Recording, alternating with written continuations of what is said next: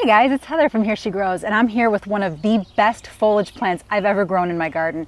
And it doesn't look like much right now, but silver sage is an awesome plant. So it's Salvia Argentea, and it's gorgeous, but it's past its prime. It's flowered. Salvia Argentea is a biennial, so I primarily grew it for the foliage because it's spectacular and looks pretty tatty right now, which is why I'm going to share with you what I'm doing and how I'm going to keep it growing in my garden. And honestly, I didn't expect this to return this year. So I planted it for the first time last year, started it from seed in the wintertime indoors, and it was gorgeous last summer and it was all foliage. So the second year is when it blooms. It's biennial.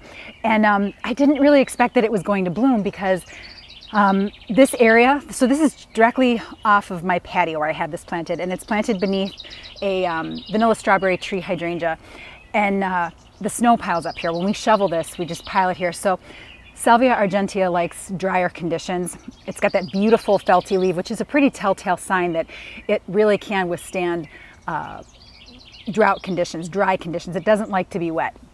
So I thought, this may not come back. So I started more from seed this past winter, and I was going to have to replant it anyway, whether it flowered or not. So because once it flowers, it peters out and you got to start fresh. So that's where I'm at right now, and it flowered this year, and I didn't expect it, but it was beautiful. So I have a few flowers left, but it's time to tear it out. And this is my very last chore in the garden, and then I can sit back, maybe a little bit, but can chill a little bit. But once I get these in the garden, I should have beautiful foliage this year, and then hopefully flowers again next year.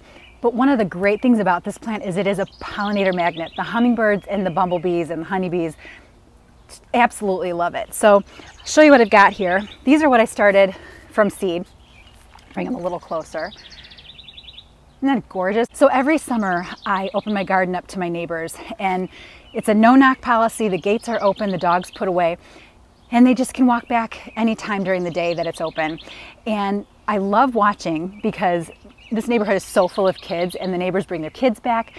And this is one of the very first plants all the littles gravitate to because it is such a soft plant, and the leaves get huge. They get enormous. So the kids love to touch it.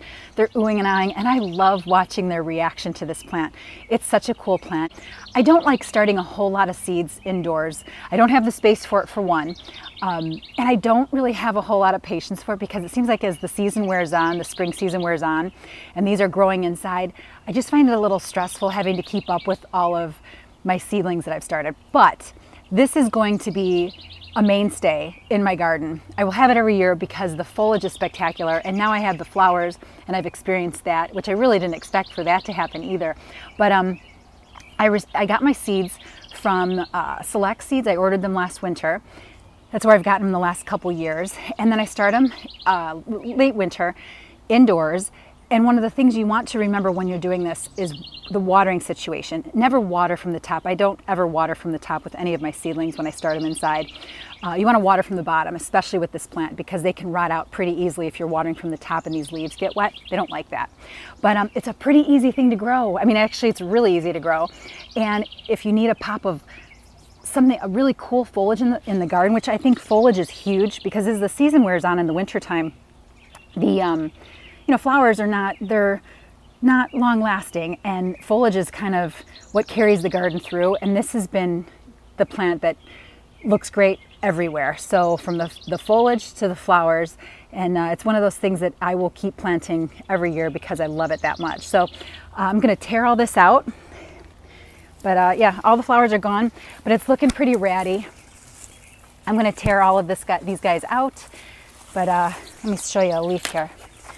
So see, the leaves are really past their prime too. Normally these would be really silvery and fuzzy, but they're kind of shot. So I'm going to tear all of it out, clean it up. I've got some summer snowflake foliage that's really yellowed up pretty good, so I can take that down too. So I'm going to clean this area up, replant my fresh stuff, and then I'll show you the finished result.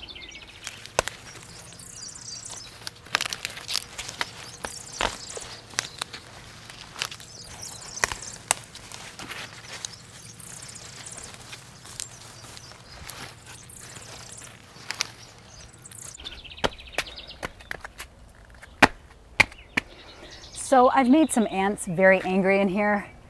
So I'm gonna have to step away from this for a second because they've been crawling all over my legs and stuff. So, but I want to show you real quick, one of the last ones I'm going to tear out here, and it has a few flowers left, but isn't that a beautiful flower?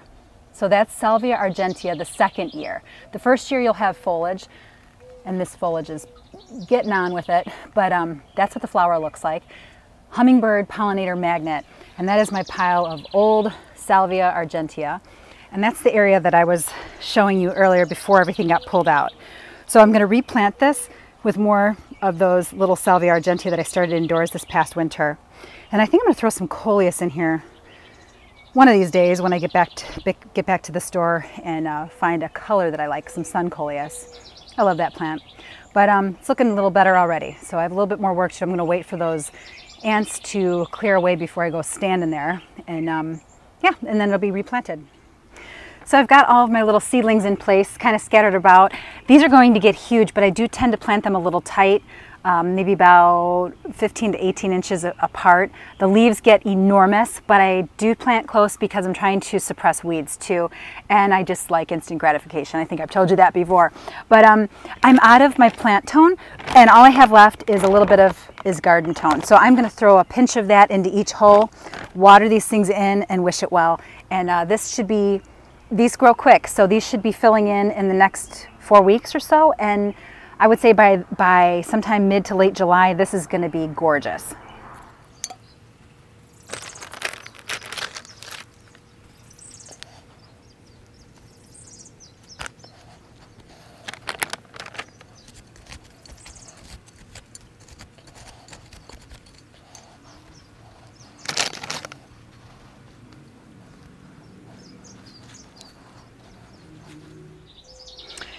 And there it is. It's finished. And it's so worth it. I mean, not that it took much effort. The only thing that took a little effort was starting them from seed inside, but that's kind of a piece of cake too. But you can always already see the fuzziness of those leaves, and they're going to get enormous. And I also like to add some beneath my fairy rose here. So it's a nice little area leading onto the patio. I've got 4 of them here, just kind of rounding the corner.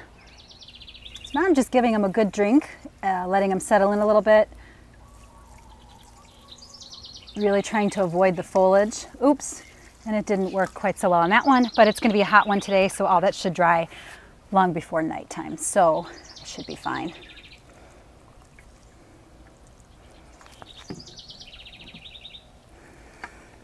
And if you're wondering why my water looks kind of brownish, it's because I have a little bit of compost tea in here. So that was my very last garden project. Can you believe it? I just have to keep up on weeding now, and if it wasn't so early in the morning, I'd probably pop a beer, sit back and enjoy my work, but I'm not a big fan of morning drinking. So that's in the ground, and I think you could tell from my soil that it's really difficult to dig in. It is so dense, clay soil, and I think we all have our soil challenges. We always want what we don't have, but Salvia Argentea is a true testament to its ability to thrive in those conditions. So if you have similar conditions and you don't really want to pamper plants, because I certainly don't do that, that's definitely one to try. So you'll find the link to select seeds to order this for next year. So you can't start them now, but it's definitely one to try, especially if you're looking to create a moon garden, or you want an all white garden. I'm sorry guys, I got a little bit of flare there. But if you want an all white garden, or you just want something very textural at the entrance to your garden, which is where I put it around the edges of my patio because I want to be able to see it. It's such a cool leaf. And then I had the added benefit of flowers, which I didn't think I was going to get. So I'm going to keep this in my garden for a long time, and I hope you give it a try too. The links are below for ordering seeds for next year, and definitely one to try, guys. Thanks for watching, and if you haven't already and you like this video, please consider liking or even subscribing. I'd appreciate it, and have a great, great summer.